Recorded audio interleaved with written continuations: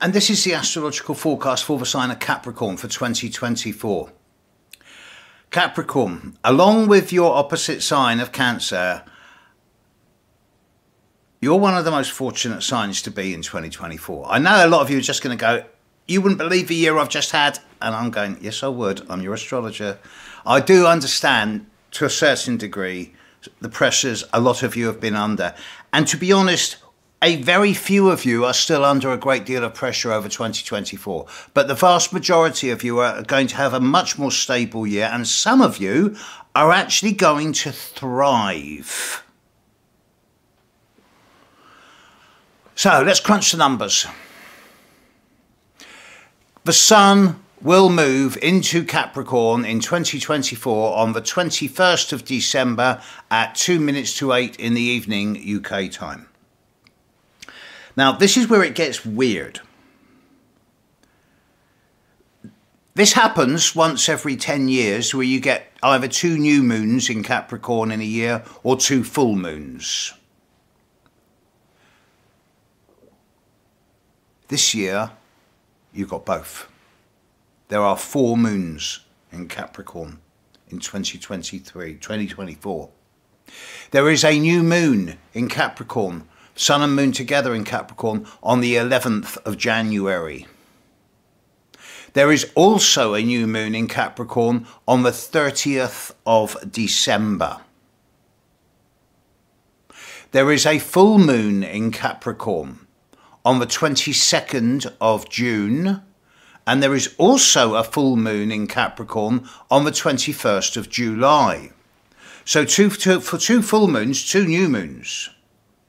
And when you consider that you've had 14, 15 years of Pluto, and during which time Saturn's been with you and Jupiter and so on, it seems to me that 2024 straight away with 2 new moons and 2 full moons is very much a year of both a lot of endings and a lot of new beginnings. Neither of which can be seen as positive or negative, but merely as statements of fact. Mercury will move into Capricorn on the 14th of January and stay there until the 5th of February. Venus will move into Capricorn on the 23rd of January and stay there until the 16th of February. And Mars will move into Capricorn on the 4th of January and stay there until the 13th of February. So straight away it seems that much of January and the first half of February is a much more dynamic, projective, assertive, active time. Mars is with you in your sign, so you're going to be able to get a lot done. Jupiter is smiling. Now let's deal with Jupiter first. Jupiter is smiling on most of you. If you're one of those Capricorns born from the 28th of December onwards, then between New Year and the end of May, Jupiter in the sky is going to be trining your sun. Now, this is not a big deal, but it does bring an element of fortune. It brings an element of growth, as long as you don't overreach yourself. And it brings situations where, fortune, happiness, joy, potential for travel. None of this is overstated or over the top, but it's nice. Pluto is still going to be visiting Capricorn. He's going to leave Capricorn on the 21st of January and move into Aquarius. But he will step back into Capricorn later in the year briefly. He'll step back into Capricorn on the 1st of September, briefly, for about 2.5 months. And he'll leave Capricorn finally, forever and permanently, and never return for at least another 230 years, really, on November the 19th, 2024.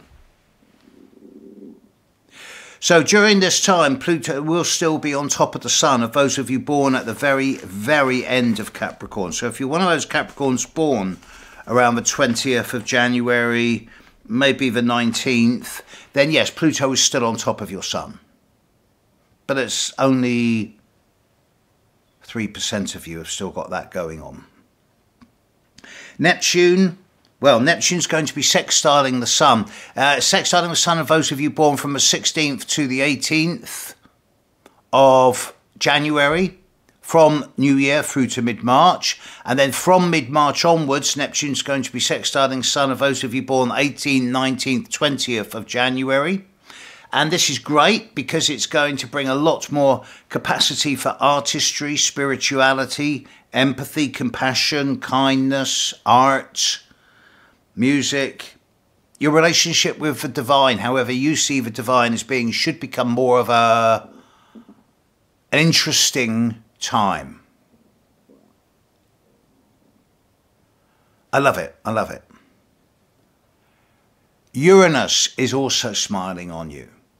From New Year to mid-late May, Uranus is continuing its trine to the Sun of those of you born from the 10th to the 14th of January, where the ongoing opportunities for more stimulus, for new ways of dealing with old problems, for interesting opportunities to experiment with new ways of dealing with things, this is ongoing. And then from late May onwards to the end of the year, this is going to move into the lives of those of you born from the 15th to the 18th of January. This is to be welcomed. This brings a fresh look at things, the opportunity for a fresh start and a new beginning. Saturn is smiling on you. How good is this? Those of you born from the 25th of December through to the 3rd of January, well, between New Year and late March, Saturn will be sextiling your Sun. This is going to bring the opportunity to be a lot more disciplined, bring a lot more structure in a short period of time. And if you're born between the 25th of December and the 3rd of January, then in the first 3 months of the year, you can get a lot done. You'll have a lot more, not so much enthusiasm, but a lot more drive, motivation, clear boundary, clear structures, and you should get results. From late March onwards, Saturn then sextiles the Sun of those of you born from the 4th to the 10th of January. And this is also a very good opportunity for you to then spend 9 months in building something with a solid root, base and foundation for the long-term future. So, you know, with Jupiter trining all of your suns, or most of your suns, in the first 5 months of the year, Saturn working well with you all year, Uranus and Neptune working well with you all year, Pluto almost completely finished with you, and 2 new moons and 2 full moons. This is going to be an eventful year. Now look, Capricorn does not have a reputation for being joyful and all the fun of the fair and, you know, upbeat. It's much more dour, hard-working, structured, loyal, disciplined. 2024 is going to be different. Obviously, those values still apply.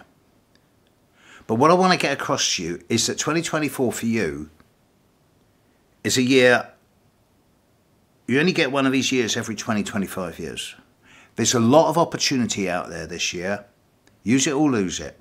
You will see windows of opportunity opening up for you to make a difference, both in your lives and in the lives of the world and people around you. And it's not going to be through some magnificent event. It's going to be through disciplined, focused, hard work in a new way, revolutionizing your boundaries, changing some of the structures from concrete and steel into rubber and elastic. Make it happen, because it's not normally this good. As far as 2024 goes, Capricorn, have a great year.